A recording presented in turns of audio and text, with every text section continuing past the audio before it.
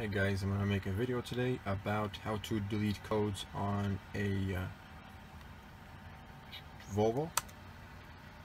So pretty much it took me a while to figure out when it was my first time, but because you got to go through all this. So you want to go engine type, D13, make a choice.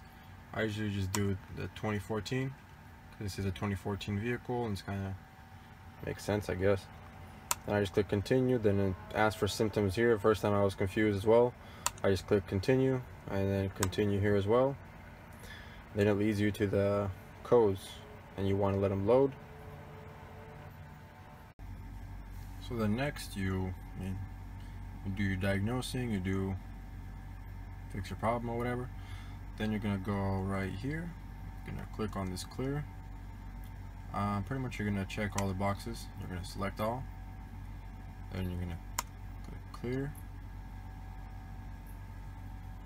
Then it's gonna ask you to press yes. You're gonna press yes. Then you wait for it to clear.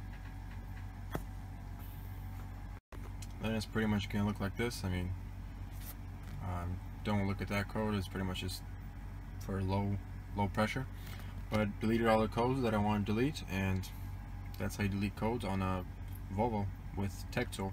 If you have any questions, feel free to ask, and see you in the next video.